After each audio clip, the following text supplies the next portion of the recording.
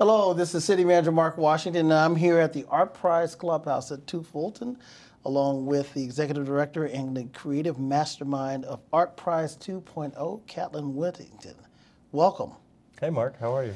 Good, thanks for being here. I know it's been quite a journey. You've relocated here from Austin to take this job, and previously was working in Austin at South by Southwest and also at the Palmer Event Center, and so we're very happy to have you here, and you've hit the ground running. So tell us what's happening with ArtPrize. ArtPrize is in full swing. We launched last Thursday with a great round of fireworks, a lot of amazing art in the streets. We have over 950 artists, 700 works of art, and 150 venues around town. I will say that this first few days of ArtPrize, this first week of ArtPrize has just been a rousing success. The streets are busy.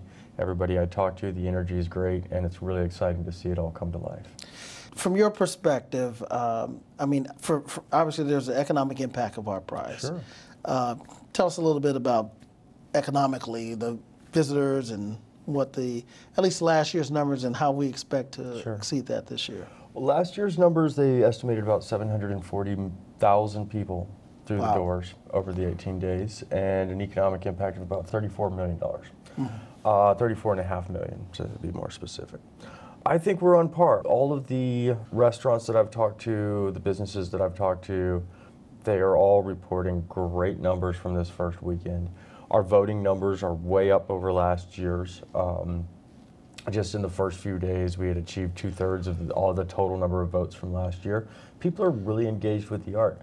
You know, the economic impact is one side of it, and the cultural impact, there's a certain level of cultural authenticity that has to be achieved in order to realize this type of economic impact. And I think we're doing a great job this year. I can't speak highly enough about my team and the team that's supporting and the ArtPrize team that's helped create this vision. So yeah, it is by far the world's largest public outdoor art exhibit. And it's one that transforms our entire community, and it certainly couldn't be possible without you and your team, and so we're just really happy to have you. Can you let our viewers know how to engage digitally and find out information about ArtPrize and how to get engaged? Artprize.org, you can find dynamic maps where you can navigate through the downtown core and go explore the venues.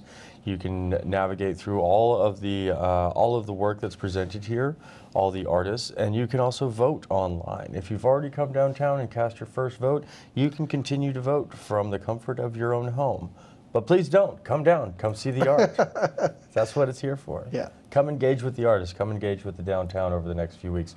We've got so many events all listed on our website. I think this year we've had over 60 events that are official ArtPrize events, and so many more that are going on in parallel to ArtPrize. It's an amazing thing. So. Well, Catlin, thanks again for your leadership, and happy ArtPrize. Mark, thanks for having me out here. I'm glad to be here. Okay, we're here in the front of the City County Administration building on the Monroe level, and the building is iconically known for the Legrand Vitesse that's on called the Plaza. But in the spirit of ArtPrize, we wanted to do something additional to celebrate ArtPrize, feature some of the artists that are here in the city of Grand Rapids in our workforce. And our mission is to elevate the quality of life through excellent city services and through 6 core values of accountability, collaboration, customer service, equity, innovation, and sustainability. And I have here with me Michael Moore, one of our city employees, who wanted to help us make our mission and values more than words and use art to articulate that vision. And so, Michael, thanks for being here. Tell us a little bit about the inspiration for the art and what inspired you to use the art to further elaborate on our mission and values. Well, I've done other values posters in the past. I've been here 16 years. We wanted something different this time, really concerning with the top 5 things I could think of, you know, what is Grand Rapids known for? And I really wanted to showcase also city services and the city employees. So kind of what you see here is an amalgam of that. Well, let's talk about those 5 things. And so I see the beer for Beer City, right? Correct. And the next stream, what is that? Well, that's Furniture City, followed by the river in the middle, the arts and medical mile, or essentially what we're known for in medical industry. Medical industry, and you have all of that illuminating from the Calder. They're actually facing inwards. They're going into the Calder. It's pouring into the Calder, and I picture the city workers as guardians of all those values. Nice. Core services that are being offered to further elevate the quality of life, and all of those add. And I see you have both imagery of downtown, but also the neighborhoods. And tell me more about the kind of city workers that you have there. Well, I wanted one of everything. Somebody who worked in the field, the office, lawyers. There might be an engineer in there. Maybe one artist. I'm not sure. An artist. Well, Michael, thank you for your work and what you do day in, day out, and for helping us be a small part of what's happening around our city and allowing this to be yet another canvas in which art is displayed for the community. You're welcome. During the last City Commission meeting, City Commission received an update from staff on our strategic priorities, and they heard updates on public safety, on economic development, on our environment, and other areas of important city services. You can go online and look at the update in its entirety. The City Commission also held a hearing, a Brownfield hearing, on one of the largest Brownfield projects that we've had in some time. It's a transformational Brownfield project for factory yards. It's going to be on the west side on Godfrey, and there will be over 467 housing units. It'll be mixed use development.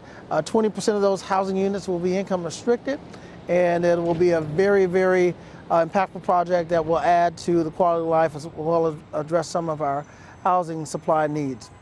City Commission also approved the receipt of over $6 million for funding from HUD for lead paint hazard reduction within our community, and also had an opportunity to discuss some of the other areas that are around housing development. Our Community Development Department gave an updated annual report on some of the things that have been accomplished over the past year, and the public was allowed to comment on it. So lots of things happening in our city. I want to invite you to participate in ArtPrize, amazing time in our community. This week is Tech Week. Malcolm Gladwell was in the city earlier this week, and Demo Day by Start Garden 100. There'll be 100 entrepreneurs competing to get various prizes and startup fundings. Quite a few of them will get up to $20,000 for startup funding for the projects. So lots of things happening in Grand Rapids. Come out and enjoy it. We'll see you next month.